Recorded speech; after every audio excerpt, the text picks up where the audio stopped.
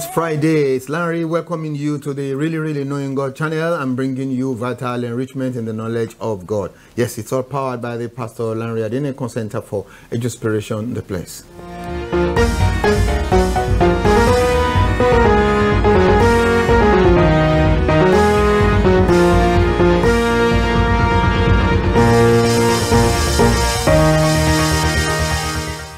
This is the Daily Gem Devotional, making you a gem to your generation and a gemstone upon the crown of our Lord Jesus Christ. We're sharing truth this morning on God's money can finish. Yes, it does finish. And that's coming from Luke chapter 16, 1 through 4. Let us pray together, and right after we dive into it. Father God, we bless your name, we bless your name, we worship you, we magnify and exalt, oh God.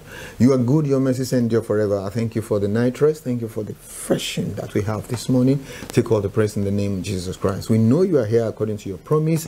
Lord God, help us that we position ourselves to receive that help from you properly. Thank you, Lord. In Jesus' holy name we ask it. Amen. Hallelujah. All right. Luke 16, 1. And Jesus said to his disciples, there was a certain rich man who had a steward, and an accusation was brought to him that this man was wasting his goods. So he called him and said to him, what is this I hear about you? Give an account of your stewardship, for you can no longer be a steward. Then the steward said within himself, what shall I do? For my master is taking away the stewardship from me.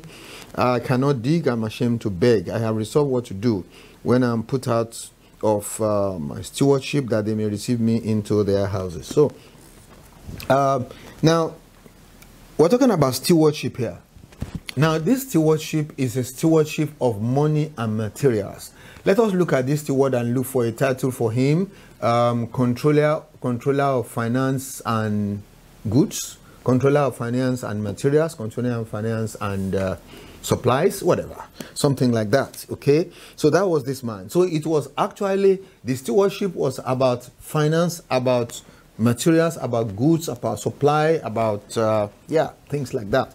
That was what they wanted to take from him, because he was wasting the goods of the master. In other words, the money and the goods, the money and the merchandise, the money and the supplies, the money and the material and the commodities, you know, and all that. So that was what he was wasting. That's what he said. He was wasting. He was squandering. He was he was mismanaging all that thing, and so the man called him to order. Now, the first thing we learn from here is that we also, as the stewards of God, that is the way we get to a place where we squander God's money.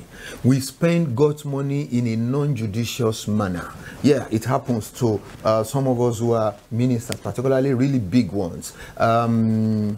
Just profligate in terms of spending these monies that God has provided, because in ministry the money actually belongs to God. Okay, but then because you are the CEO, you are the, what else do they call us now? General overseer, general superintendent, presiding pastor, presiding bishop, pastor general, all kinds of names, but you are the chief executive. Now, because of that, and you are the last man, you are the person that has a finance when it comes to finance and things like that. You now use the finance anyhow. I mean, some minister, apart from his executive assistant and his domestic assistants, I've seen some of us who have also image assistants. That assistant is just to make sure that works upon his image. I've seen people who have wardrobe assistants. It's just to make sure, talk about his dressing, to buy the clothes he's going to wear and to make sure that he wears them well, and all these things actually happen. And some other ones travel Sunday evening and then come back on Tuesday, because you see they got to do the midweek meeting as well. So you see they go on Sunday and come back because the money is available. Yeah, the money is available. You can use the money for this and for that, and then just not managing money well, squandering the money, squandering God's money. And so the man called this person and said, you have to give an account. It is good for us to know that we will give an account of these things. It's not only an account of the souls over which we are, over who we are, because the Bible says we're going to give an account of them in the book of Hebrews. Remember, we said that. Not only an account of the doctrine you are teaching, to be sure that you are feeding the people, you are giving them food to eat like a servant, like we read the other time. Also in this book of Luke, that you are going to account for. the looking after the sheep, you're going to account for. Giving them food in the proper, you're going to account for. The kind of doctrine you are teaching, whether you are giving them hay and dry thing and corn cobs, rather than proper rich fodder for the people of God, you're going to give an account of that. But also, we are going to give an account of what we did with God's money. We are going to give an account of it. That's what we learned from. That's what Jesus was trying to teach us here. We are going to give an account of God's money. And that is why it is important for us to be careful the way we handle God's money. And he says that it was going to be taken from him. Yes, God actually does take away that stewardship from people. And how does God take it from people? You just find out that that money, though it is God's money, it just begins to fizzle out. It begins to reduce until it finishes. It's God's money, but believe me, it can finish in your hand. That's the truth about the matter. It really can finish. And we have examples. You just find out that the crowds that were bringing the money, they are simply turning their attention elsewhere. Some other person will just arrive from somewhere and people's attention will turn to that direction. I can talk. As I'm talking, I have in mind and I'm picturing some people who were pretty flamboyant, ministers of God. And they ran programs, they did all kinds of things in pretty flamboyant ways. And today, they are still alive. But it's all fizzled out. That money, God's money, has finished.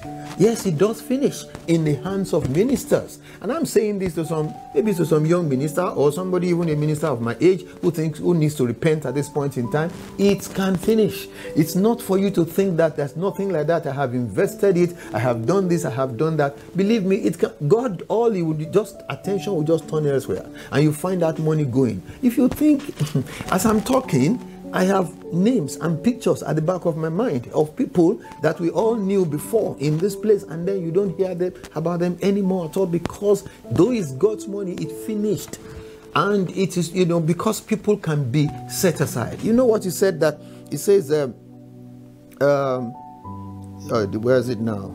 You give an account. Then the man said to himself, the master is taking the stewardship away from me. When I'm put out of the stewardship, I found out that this word "put out" here is the Greek equivalent of the Hebrew word for where David asked Ahimaaz to stand aside.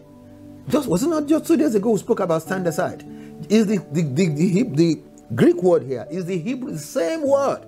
So there's a standing aside that God can arrange. It can be put out. It can stand aside. It's really, really possible. And actually it does happen. And that's why we must remember that we must handle these monies and these materials properly. Apart from doctrine, apart from care of the people, God's money too, we will account for it. So when we squander the money and, ride around in first class and travel on Sunday, every Sunday evening, and come back on Tuesday so that we could do the Wednesday meeting and things, we will give account of some of these things. Okay? And now this man went on. The steward said with himself, "What shall I do?" He says, "I cannot dig, and I am ashamed to beg." What's the meaning of "I cannot dig"? The work of managing finance and materials is pure brain work.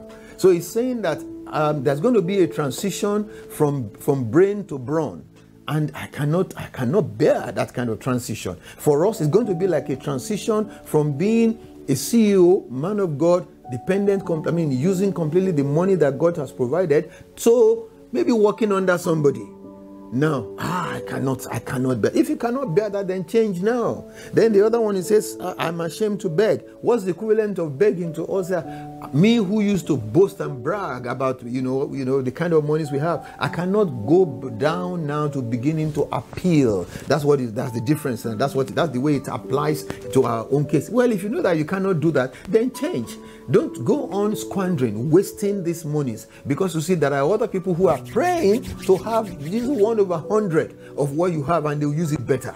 Praise God. So then repent. If you know that you cannot drop from being a CEO over a spiritual thing to go and work under somebody, then change. If you know that you cannot change from this your bragging and boasting to appealing, then change. Praise the Lord. That's what we're learning. And finally, let me also address those of us who are not ministers.